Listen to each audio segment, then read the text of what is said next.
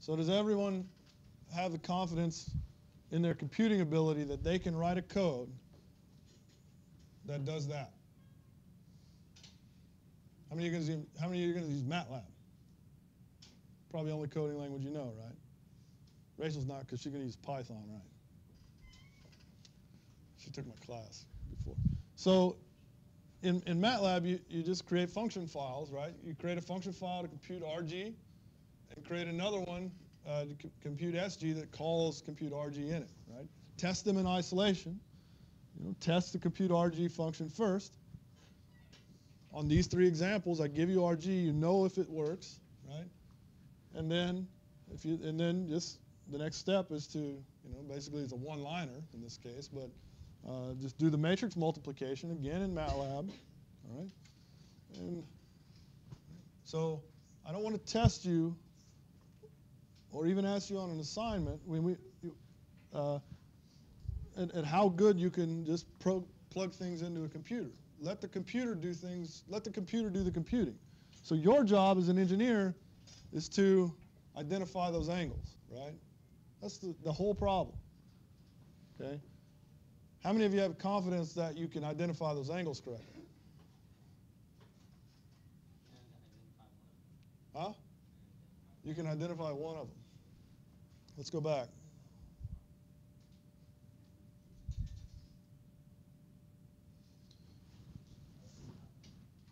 Alpha is a rotation about what? Down.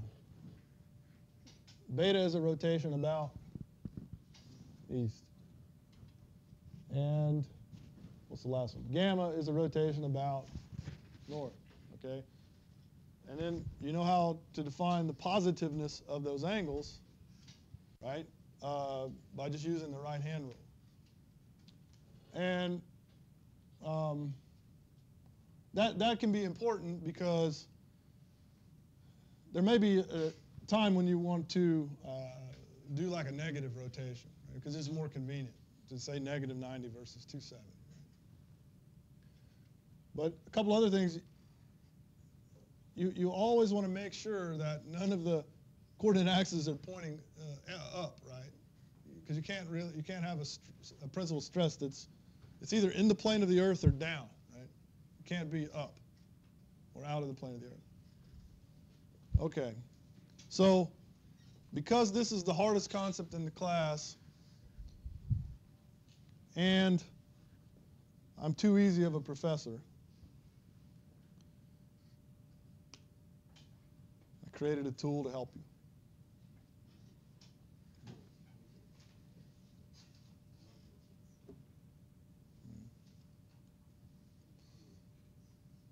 Everybody understand what angle alpha is now? How long did that take you to make? I did it this morning.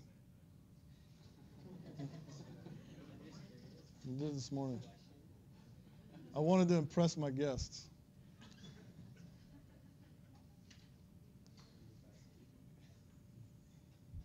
Right? So see, it can get really complicated if you were to just, if all the angles are non-zero, right? But the reality is one of them is always going to be down, right? If S1 is down, remember S1 is the greatest of the three principal stresses. If it's down, what's the Anderson faulting scheme? Normal faulting, right?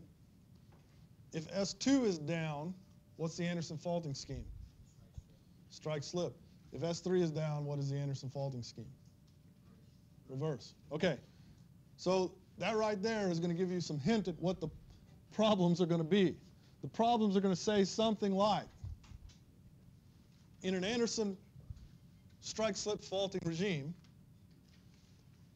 with SH max pointed at the azimuth of 40 degrees or pointed at in the northwest direction, right?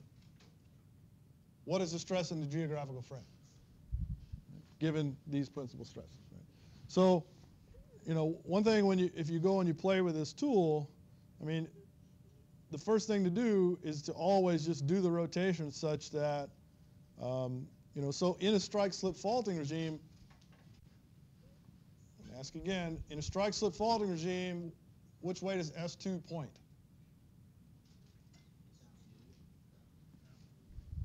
Down, right? And so the first thing you have to do is you have to do a rotation of 90 degrees, right? So S2 is now pointing down.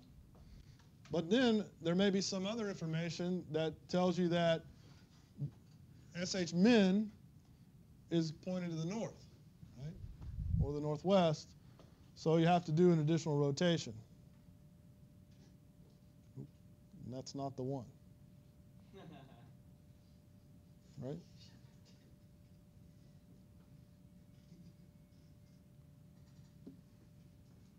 Okay. So this widget's in HTML, so I'll just post it like I post all the other nodes. All right. Now, this is an aside of the class, but it allows me to stand up on my soapbox for a second, especially because my guests are here. How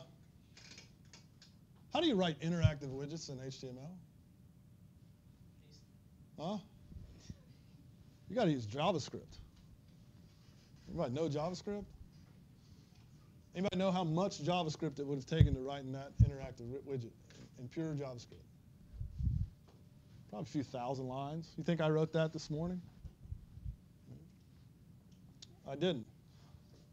One of the reasons, you also may be asking, you probably noticed by now that my slides are always in this HTML format versus PowerPoint. Why not just use PowerPoint? Do what? No, that's not a big deal. I mean, all you guys probably have PowerPoint, right? And I could easily convert it to PDF. But the whole reason for using these HTML format is so that I can create these interactive widgets to help you, okay? Because I couldn't distribute that in a format that you could view in PDF, certainly in PowerPoint. I'm not sure how. And you know, if I were to say write a little application in MATLAB or something for you to do it, you'd have to install a runtime engine and all this. The beautiful thing about this is that if you have a web browser, you can play with it, right? And you all have web browsers. Right. This is what my slides look like. This is how I create them. Rachel, what is this? It's a Jupyter notebook. It's a Jupyter notebook. Jupyter notebooks are tools that were grown out of the Python ecosystem, you know, the Python being the programming language and the people that work on it in the open source community, to intermingle text and pictures and hyperlinks and code. In this case, this graphic right here, you guys probably don't know what this is, but this graphic right here was actually drawn in LaTeX. Now that's probably a little excessive to draw that picture. It would be much easier in PowerPoint to just draw the sticks, right? But this is the LaTeX code for that, and it compiles and makes that picture right there in the notebook. And my interactive widget is not written in JavaScript. It's written in what? Python. It's written in Python. So that's how much code it took. That's how I was able to do it this morning. I was able to write that little bit of code, and the beauty of the Jupyter Notebook is it has these interactive widgets sort of built in that will then, from this code, generate the JavaScript that it takes to create that thing, and then I can export this as plain HTML, post it on a web page, and you can play with it. And by the way, I didn't purchase anything. Everything is free. Right? Python is free. Jupyter Notebook is free. Right? And the reason I'm sort of going through this is when you guys go out and get jobs, right, you can use these tools. You can create interactive widgets like this one with that much code to show your boss how to explore the data. Right? In this case, you know, here I'm just exploring some rotations, some transformations, right? But it's not that difficult to write and build these kind of applications, and then, you know, you can computationally probe or computationally explore data and other things, right? So